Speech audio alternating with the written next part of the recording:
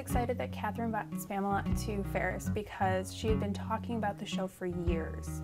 She had wanted to put on the show for as long as I can remember, and she has constantly told us that as soon as she can get the rights to it, she's going to put on the production of it. So she told us last year that she finally got the rights to it, so all of us were excited about the show. It's just one of those shows that everyone knows Monty Python in some way or another, and The Holy Grail especially. It's probably his best movie. It's hilarious. Everyone thinks it's funny. Everyone who's involved in theater loves Spamalot. We know the songs, we know the characters, and everyone's constantly making jokes about it. My role is Sir Galahad. At the beginning he's called Dennis, and he is a peasant. He digs in the mud.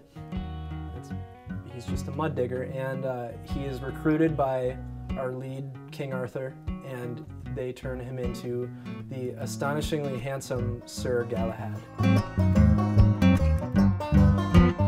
I'm really excited that Spamalot's at Ferris because when I saw the movie as a kid, it was just outrageously funny, and being able to give that kind of happiness and laughter back to people is definitely a plus. Lady of the Lake, she is a wonderful character. She's a complete diva, so I get to go on stage and just have as much sass and attitude as I want, and it's going to be a lot of fun. I'm playing Sir Lancelot, and I'm really excited to be Sir Lancelot because he's homicidal, and I think getting an excuse to be violent on stage is definitely worth taking a part of. And also, he's a knight, so I get a sword to do the killing with.